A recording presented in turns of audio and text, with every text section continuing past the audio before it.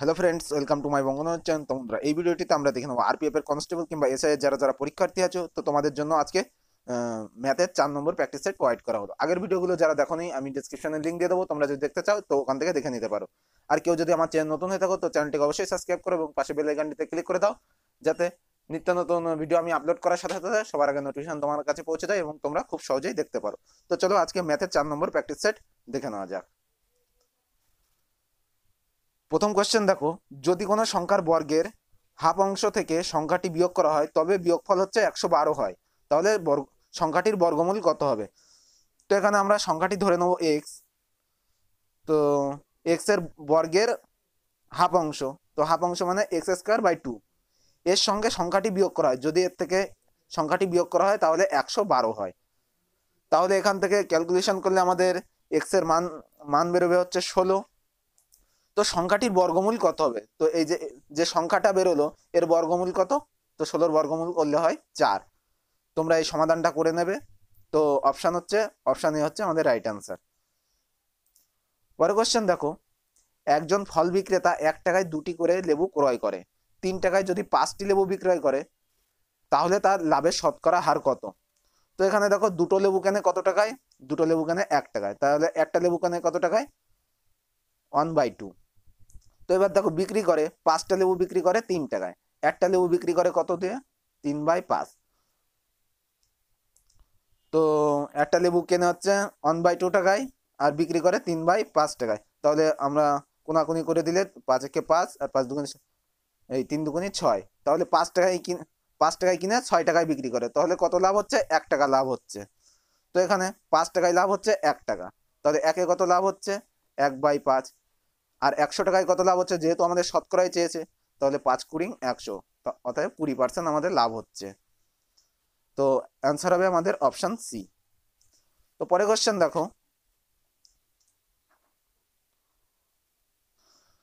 দেখো, A B O C একসঙ্গে কোনো কাজ করার জন্য 450 টাকা পায়। যদি তাদের কাজের অনুপাত হচ্ছে 9:5:4 হয়, তাহলে তাদের এর পারিশ্রমিক কত? তো কাজের অনুপাত কত দেওয়া আছে? 9:5:4। তো যে যেমন কাজ করবে সে তেমন টাকা পাবে, তাহলে এর কাজের অনুপাত 9। তো এরটা চেয়েছে 9/, কটা যোগ করলে কত হচ্ছে? না 18 হচ্ছে। তো 9/18 ইন্টু 450, 2 দিয়ে কাটলাম, 9 দুগুণে 18, 2 দিয়ে 450 কাটলি 225 হচ্ছে। তো এ কত পায়? 225 টাকা পায়। তো দেখো অপশন বিতে আছে 225। তো বন্ধুরা, এই প্র্যাকটিস সেটের পিডিএফটা আমি ডেসক্রিপশনে হোয়াটসঅ্যাপ লিঙ্ক দিয়ে দেবো, ওখানে আমি পিডিএফটা দিয়ে দেবো। তোমরা পিডিএফটা নিয়ে প্র্যাকটিস করবে, প্র্যাকটিস করে তোমাদের কতগুলো সঠিক হচ্ছে সেটা আমাকে কমেন্ট বক্সে তোমরা জানাবে। আর যেগুলো তোমাদের বুঝতে অসুবিধা হচ্ছে আমি হোয়াটসঅ্যাপ গ্রুপে তোমরা মেসেজ করবে, তো ওখান থেকে আমি তোমাদের ডিটেলসে বুঝিয়ে দেবো। পরে কোশ্চেন দেখো, 15 টাকা কেজি ও 20 টাকা কেজি দরে দুটি চা কি অনুপাতে মিশ্রিত করলে মিশ্রণটি 16.50 টাকা কেজিতে বিক্রয় করা হবে? তো দেখো, এইসব ধরনের অঙ্ক আমরা অ্যালিগেশন নিয়মে করব। তো 15 আর একটা হচ্ছে 20, টোটাল হচ্ছে 16.50। তো এটাকে আমরা কোনাকুনি বিয়োগ করব, বিয়োগ করলে হচ্ছে 3.50, আর এইদিকে হচ্ছে 16.50 থেকে 15.50 বিয়োগ 15 বিয়োগ করলে 1.50, তাহলে এটাকে কাটাকাটি করলে 7:3 হচ্ছে। তো অ্যান্সার দেখো অপশন বিতে আছে 7:3। পরের কোশ্চেন দেখো, একটি পাখির ধার্য মূল্য 1500 টাকা এবং ধার্য মূল্যের উপর 20% ছাড় দেওয়া হয়, ক্রেতা আর কত টাকা ছাড় দিলে পাখিটির প্রকৃত মূল্য 1104 টাকায় পাবে? এটা আমরা কিভাবে করব? প্রথমে আমাকে ধরতে হবে 1500 টাকা ধার্য মূল্য দেওয়া আছে, 20% ছাড় দিচ্ছে, তাহলে 1500 20% যদি ছাড় দেওয়া হয় তো 80/100 হচ্ছে, তাহলে দুটো শূন্য কাটা, 8×120, তো 1200 টাকা হচ্ছে। তো এবার 1200 টাকাতে কত টাকা ছাড় দিলে 1104 টাকা হবে? তো 1200 টাকাতে যদি 1104 হয়, কত টাকা ছাড় হচ্ছে? 96 টাকা। তাহলে 96 টাকা ছাড় হচ্ছে কত টাকায়? 1200 টাকায়। তাহলে আমাদের 100 টাকায় কত হবে? 100 টাকায় ছাড় দিলে কত হবে? এটাকে আমরা কাটাকাটি করব, 0 কাটলাম, 8×96, তাহলে এটা 8%। 8% যদি ছাড় দেওয়া হয় তাহলে 1104 টাকা হবে। তো অপশান এতে আছে দেখো 8%। পরের কোশ্চেন দেখো, যদি 15টি পুতুলের ক্রয় মূল্য হয় 35 টাকা, তবে 39টি পুতুলের ক্রয় মূল্য কত? তো এটাকে আমরা ঐকিক নিয়মে করব। 15টি পুতুলের ক্রয় মূল্য হচ্ছে 35 টাকা। একটা পুতুলের দাম কত হবে? কম হবে, তাহলে ভাগ করে দেবো। এবার 39টা, তো 39 দিয়ে গুণ করে দেবো। 5 দিয়ে কাটলে 3 5 15, 5 7 35, 3 13 39, 7 13 91। দেখো 91 হচ্ছে তোমাদের কাটাকাটি করে। তো কত নম্বর অপশানে আছে? অপশান বি তে আছে। পরের কোশ্চেন দেখো, দুটি বর্গক্ষেত্রের বাহুর অনুপাত 3:4 হলে তাদের পরিধির অনুপাত কত হবে? তো বন্ধুরা দেখো, এই বাহুর অনুপাত 3:4 হলে পরিধির অনুপাতও কিন্তু সেম হবে। তো অ্যান্সার হচ্ছে অপশান এ, 3:4। পরের কোশ্চেন দেখো, 1 বছর আগে তরুণ ও কমলকান্তের বয়সের অনুপাত ছিল হচ্ছে 4:5। যদি 1 বছর পরে তাদের বয়সের অনুপাত 5:6 হয়, তাহলে তরুণের বর্তমান বয়স কত? তো এই অঙ্কটা আমরা অপশান টেস্টে করব। ধরো আমরা ধরে নিলাম তরুণের বয়স হচ্ছে 9 বছর, তাহলে 1 বছর আগে 1 বছর আগে তাদের অনুপাত ছিল 4:5। 1 বছর আগে এর যদি 8 হয়, তরুণের যদি 8 হয়, 1 বছর আগে যেহেতু 1 মাইনাস হবে, তো 8 হলে কমলাকান্তের কত হবে? 4-এর ডবল 8 হয়েছে, তো 5-এর ডবল 10 হবে। তাহলে কমলাকান্তের হচ্ছে 10, এখন হচ্ছে কমলাকান্তের 11, 1 বছর পর বর্তমান বয়স। তাহলে বলা আছে দেখো, 1 বছর পরে তাদের বয়সের অনুপাত 5:6। তো 1 বছর পর কত হবে? 9 বছর ছিল 10 হবে, আর 11 ছিল 12 হবে। দেখো এটা কাটাকাটি করলে 5:6 আসছে। তো প্রশ্নের সাথে মিলে যাচ্ছে, তো এটাই হবে আমাদের রাইট অ্যান্সার। তাহলে কত? তরুণের বর্তমান বয়স 9 বছর। এইসব অঙ্কগুলো তোমরা যদি ক্যালকুলেশন ফাস্ট করতে পারো, তোমাদের কাছে অপশান টেস্টই কিন্তু বেটার হবে। তো দেখো পরে তো এখানে দেওয়া আছে দেখো, যদি 17:25 = x:150 হয়, তাহলে x এর মান কত? তো এখানে আমরা 17/25 ধরে নেব, আর এই পাশে ধরে নেব x/150। এটাকে আমরা কাটাকাটি করব, 25 দিয়ে 150 কাটলে হচ্ছে 6। তাহলে এবার আমরা কোনাকুনি গুণ করলে আমাদের অ্যান্সারটা বেরিয়ে আসবে 17 × 6, 6 17 102। তো x এর মান এখানে আমরা কত পেলাম? 102। দেখো অপশান বি তে আছে 102। পরে কোশ্চেন দেখো, 12:18 ও 21:18 এই দুটির মধ্যে কোনটির অনুপাত সর্বাধিক? তো 12:18 দেওয়া আছে আর 21:18, তো আমরা পাতি নেব উপর নিচে করে। 12/18, আর একটা আছে কত? 21/18। তো এই 18 18 আমরা কেটে দেবো নিচে নিচে। তো দেখো এখান থেকে দেখতে পাচ্ছ যে 12 ছোট, 21 বড়, তো দ্বিতীয়টা আমাদের অ্যান্সার হবে, দ্বিতীয়টা সবচেয়ে বড় হচ্ছে। ওকে, তো এইভাবে তোমরা করতে পারবে। পরের কোশ্চেনটা দেখো, 8 ও 72-এর মধ্য সমানুপাতি কত? তো এই মধ্য সমানুপাতটা বের করতে গেলে আমাদের এই নিয়ম কাজে খাটাতে হয়, যে রুটের ভিতরে যে সংখ্যা দুটো দেওয়া থাকবে সেই দুটোকে আমরা গুণ করে দেবো। তো এখান থেকে কিন্তু আমাদের অ্যান্সারটা বেরিয়ে আসবে। তো মধ্য যে সমানুপাতটা আছে, তো আমরা 72কে ভাঙিয়ে নেবো। 72কে ভাঙালে হচ্ছে 8 নং 72। তো 8 গুণ 9 ভাঙাবো, 3 গুণ 3। তাহলে এখান থেকে দুটো 8 আছে, একটা 8 বের করে নেবো, দুটো 3 আছে, একটা 3 বের করে নেবো যাতে রুট তুলতে হয়। তো 3 8 24। তো এখানে দেখো মধ্য সমানুপাত কত আসছে? 24। তো তোমরা সমানুপাতের নিয়মে পাতিও করতে পারো, যে 8:x সমানুপাতের চিহ্ন x:72। তো 8/x, x/72। তো এইভাবে এবার তোমরা কোনাকুনি গুণ করে এইভাবে তোমরা করতে পারবে। তো এইভাবেও করতে পারবে, ওভাবেও করতে পারবে, যার যেরকম ইচ্ছা তো সেভাবে করবে। পরে কোশ্চেন দেখো, 8691 এর সঙ্গে কোন ছোট সংখ্যা যোগ করলে যোগফল একটি বর্গ হবে? তো 8691 এই সংখ্যাকে তোমরা বর্গমূল আকারে যে ভাগ নিয়মে করতে হয় সেভাবে তোমরা করবে। এখানে আসবে 93 বাদ যাবে, 93 বাদ গেলে কিছু এখানে অবশিষ্ট থাকবে। তো 93 বাদ গেলে তোমাদের কত যোগ করতে হবে? নিশ্চয়ই এর পরের সংখ্যাটা নিতে হবে। তো 93 পরের সংখ্যা হচ্ছে 94। তো 94 এর স্কোয়ার মানে কত? তো 94 এর স্কোয়ার মানে আমরা জানি 88 36। তোমরা গুণ করে দেখবে 94 এর স্কোয়ার হচ্ছে 88 36 হচ্ছে। তো এই 88 36 8691 এর সাথে কত যদি যোগ করা হয়, তাহলে এই 88 36 আসবে। তো আমরা এই দুটোর পার্থক্য বিয়োগ করলে আমাদের অ্যান্সারটা বেরিয়ে আসবে। তো বিয়োগ করলে হচ্ছে 145। তো এই 145 যদি যোগ করা হতো, তাহলে একটা বর্গ হতো, যেটা 94 এর বর্গ, 8836। তাহলে আমাদের কত যোগ করতে হবে? 145 যোগ করতে হবে। দেখো কত নম্বর অপশানে আছে, অপশান ডিতে আছে। পরে কোশ্চেন দেখো, 12 জন লোকের গড় বয়স হচ্ছে 34 বছর এবং 13 জন লোকের গড় বয়স হচ্ছে 36 বছর, তাহলে 13তম ব্যক্তির বয়স কত হবে? তো 13 জন লোকের গড় বয়স 36, ধরো প্রত্যেকের 36 বছর অ্যাভারেজ করে একটা ধরা হয়েছে, তো 13তম ব্যক্তির বয়স তো 36 তো হবেই। তারপরে দেখো 12 জন লোকের গড় বয়স ছিল 34, তো সেটা বেড়ে এখন কত হয়েছে? 36 হয়েছে। তো 12 জনের বয়সই কিন্তু 2 বছর করে বেড়েছে, তো 12 দুগুণে 24, তো এই 24 বছর বাড়লো।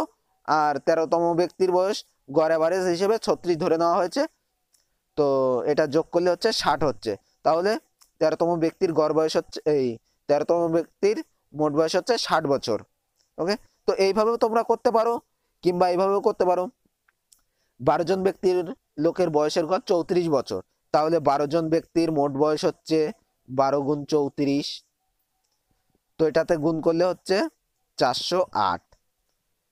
আর যে 13 জন যে এখন ব্যক্তি হয়েছে, 13 জন ব্যক্তির গড় বয়স 36, তো 13 জন ব্যক্তির মোট বয়স হচ্ছে 468। তো 12 জনের মোট হচ্ছে 408, 13 জন লোকের হচ্ছে 468, তাহলে 13 জনের থেকে ওই 12 জন বাদ দিয়ে দিলে আমাদের 13তম ব্যক্তির বয়সটা বেরিয়ে আসবে। তো এখান থেকে আমাদের বিয়োগ করলে 60 হচ্ছে। তো এই 60 বছর হচ্ছে কিন্তু 13তম ব্যক্তির বয়স, 60 বছর। ওকে, পরে কোশ্চেন দেখো, একজন কৃষক বার্ষিক 15% সুদে 3600 টাকা ধার করেন। 4 বছর শেষে তিনি 4000 টাকা এবং একটি ছাগল দিয়ে ধার শোধ করেন। ছাগলটির দাম কত? তো তিনি 3600 টাকা ধার করেছিলেন, 4 বছর পরে তাকে 4000 টাকা দিল, মানে 400 টাকা সুদ দিল এবং একটি ছাগল দিল। তো তাহলে তার ছাগলের দামটা কত হচ্ছে? তো চলো কিভাবে করতে হবে আমরা দেখে নিই। দেখো 3600 টাকা, এই 3600 টাকা সরল সুদ আমাদের কত হচ্ছে আমাদের দেখে নেব। 3600 টাকা 4 বছরে 15%, 15/100, তো সুদ কত হচ্ছে? তো 0 0 কেটে দিলাম, 36 গুণ 4 15 60, তো 36 গুণ 60 গুণ করলে এখানে আমাদের আসছে 1760 টাকা। তো সরল সুদ হিসেবে আমরা করব, এটাতে আসছে 1760 টাকা আমাদের সুদ হচ্ছে। তো 3600 টাকায় সুদ হচ্ছে কত? 1760 টাকা। যে 1760 টাকা সুদ হচ্ছে তাতে আমাদের সুদ দিয়েছিল কত টাকা? 4000 টাকা দিয়েছিল। 3600 টাকা আসল থাকলে 4000 টাকা যদি সুদ দেয়, 4000 টাকা যদি তারে রিটার্ন দেয়, তাহলে সে 400 টাকা সুদ দিয়েছে, বাকিটা ছাগলের দাম। তাহলে এখান থেকে 400 টাকা আমরা মাইনাস করে দেবো, মাইনাস করলে আসছে 0 6 4 কত 7 3 1, তো 1360 টাকা আসছে। তো এই 1360 টাকা হচ্ছে কিন্তু তোমাদের ছাগলের দাম। ওকে, তো দেখো এখানে অপশানে নেই, তো আমার এটা মিস্টেকও ভুলও হতে পারে। তো তোমরা যদি কেউ জানো আমাকে কমেন্টে জানাও এবং তোমরা খারাপভাবে দিও না। ওকে,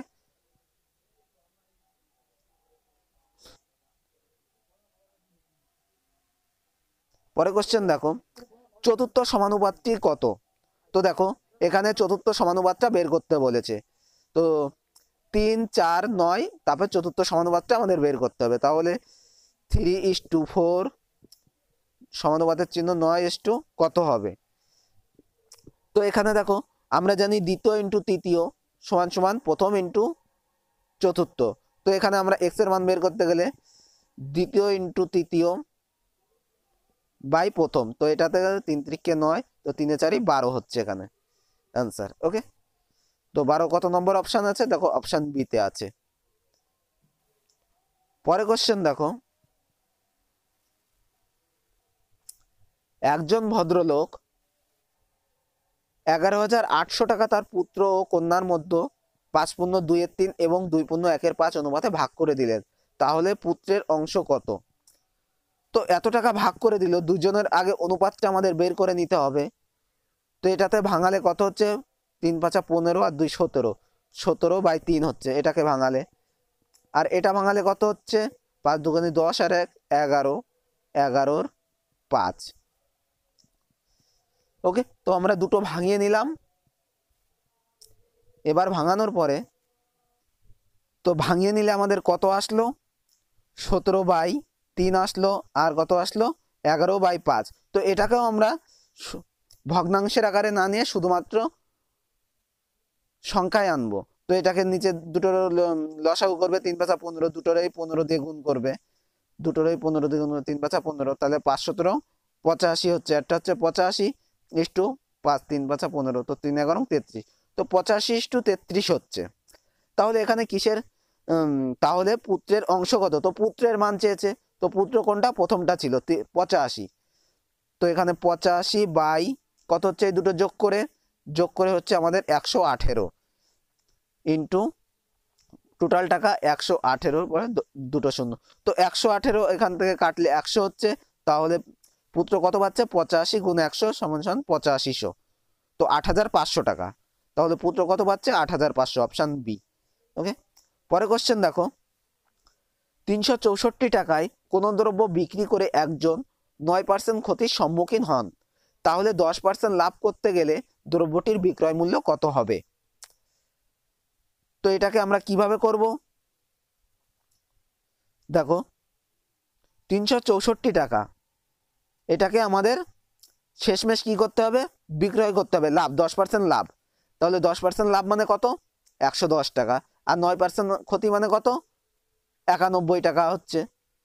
ওকে, তো 364 টাকা, সেটাকে বিক্রয় মূল্য আমাদের 10 শেষে বলেছে 10% লাভ করতে হবে, তাহলে আমাদের বড়টা আমাদের উপরে দিতে হবে, তাহলেই তো লাভ হবে। তো 110/91, তো এটাতে কাটাকাটি করলে আমাদের অ্যান্সার আসছে 440। ওকে, তো তোমরা কাটাকাটি করে নেবে, 364 ইন্টু 110/91। তো তোমরা এইভাবেও করতে পারো কিংবা এইভাবেও করতে পারো। 364কে 9% ক্ষতি হয়েছে, তো আমাদের ক্রয় মূল্য কত হবে? 100/91, তো ক্রয় মূল্য বেশি হবে, 9% ক্ষতি, যে 9% ক্ষতি হয়েছে, তো 10% লাভ করতে হবে। এবার 10% লাভ করতে গেলে আমাকে উপরে 110 দিতে হবে, নিচে 100 দিতে হবে। তো এইভাবেও তোমরা কাটাকাটি করে করতে পারো। তো এটা কাটাকাটি করলে তোমাদের অ্যান্সার আসবে 440। দেখো অপশান সিতে আছে। তো এই ছিল আজকের ভিডিওটি। তো ভিডিও যদি ভালো লেগে থাকে তো অবশ্যই লাইক করবে, কমেন্টস করবে এবং বন্ধুদের কাছে শেয়ার করবে। তো আজকের মতো এই পর্যন্তই। ভিডিওটি দেখার জন্য অসংখ্য ধন্যবাদ।